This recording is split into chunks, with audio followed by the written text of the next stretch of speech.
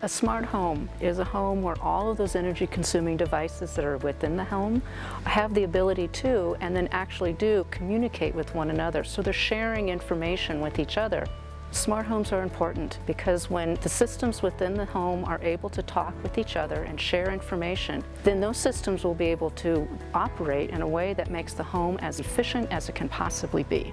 As homes become more efficient, then less power is going to be needed to provide energy to those homes, and that power can either be used somewhere else or less power will need to be generated overall.